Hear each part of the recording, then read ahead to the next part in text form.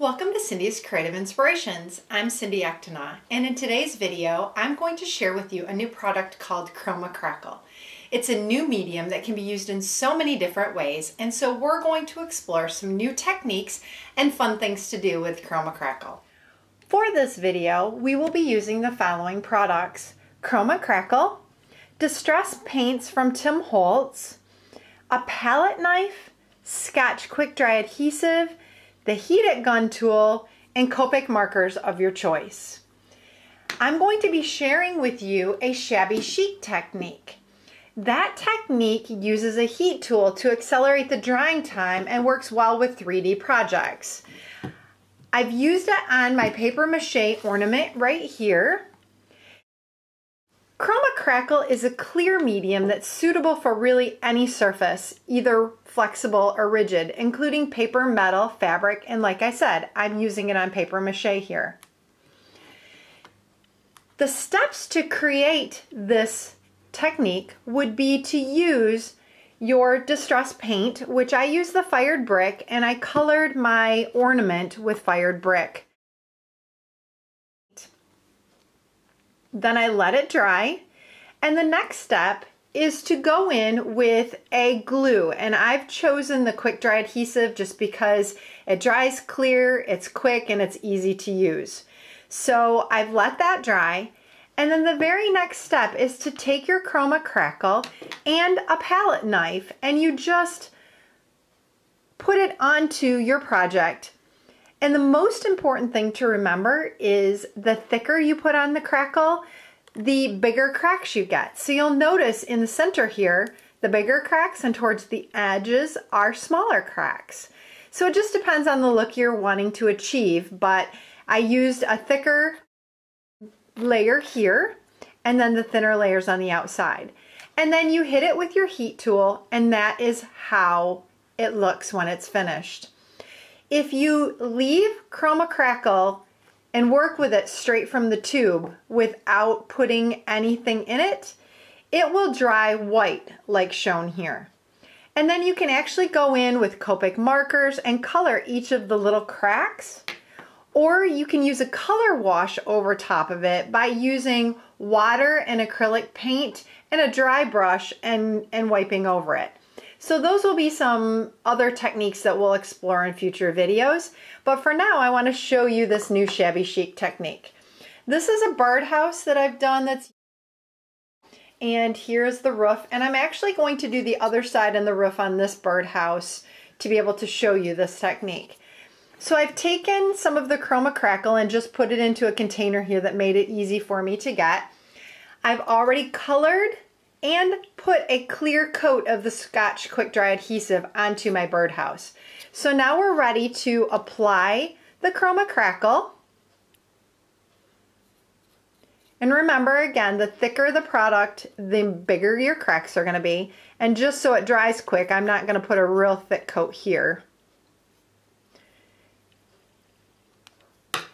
And then you heat it with your heat gun.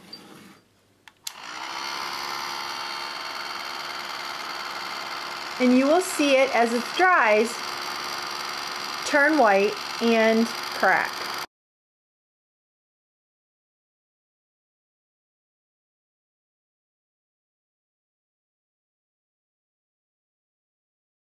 And of course, where you put it on thicker is going to take a little bit longer to dry.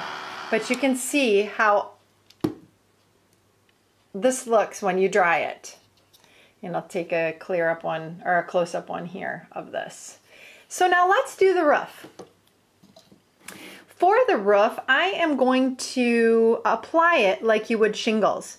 And I'm going to do some thicker strokes here. So that way you can see a different technique done the same way. Hopefully you can see me putting this on here.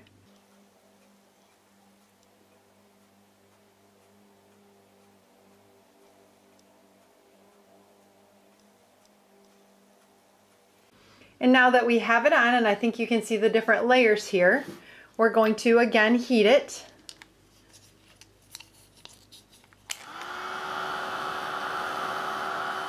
And the thicker parts are going to take a little bit longer to dry.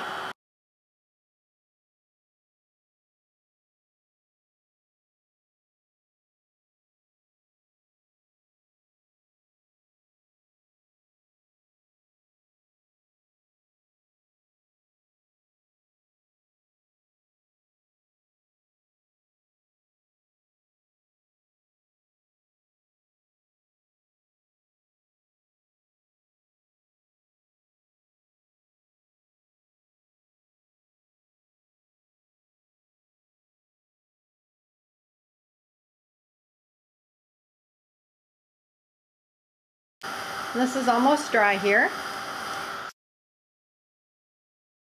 So here's a thin layer, and there's a thicker layer that I actually put in, and you can see the brush strokes as I did it on the roof. So those are a couple new fun techniques using the Kroma Crackle. Now let me show you a couple other things. This is just white paper, and this one actually has been drying for about a day. And remember that when you're letting Kroma Crackle air dry, which is a different technique, it'll take 1 to 3 days depending on the thickness of the layer if you use it straight from the tube.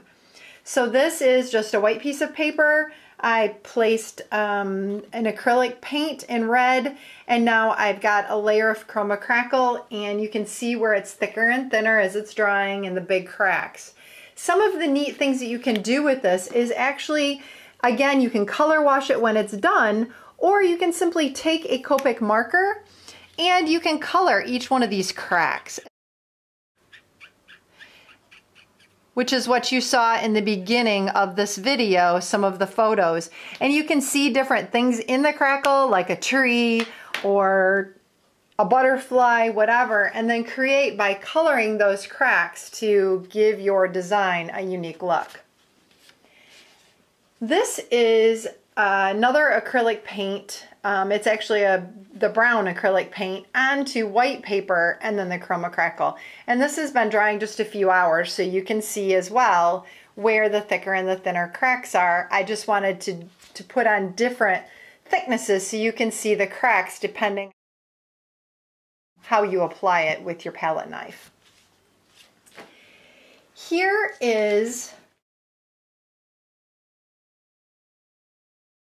a white piece of paper.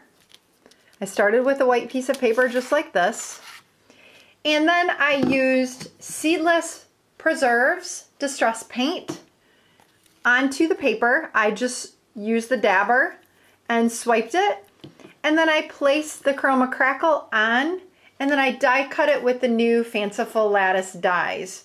So you can see how easily it die cuts as well, and how pretty it is when you're done. So that is using Kroma Crackle on white paper. And this one here, and I placed it on thick so you can see what the cracks look like.